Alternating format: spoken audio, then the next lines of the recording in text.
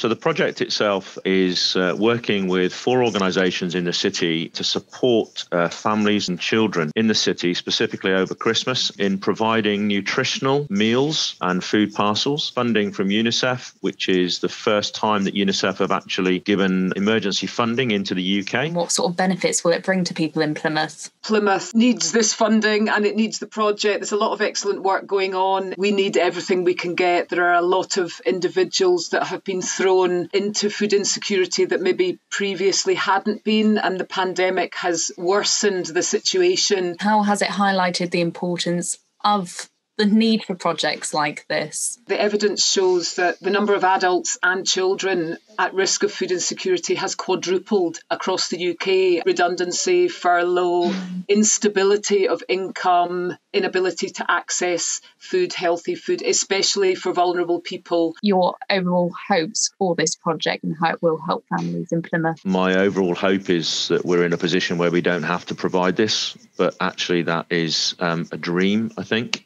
because it is going to continue. But we have to get to the stage of helping families, to help themselves. If all we were doing was just providing food, then with the greatest respect, a food bank would do that. This is more than just food. This is about education. This is about nutritional information.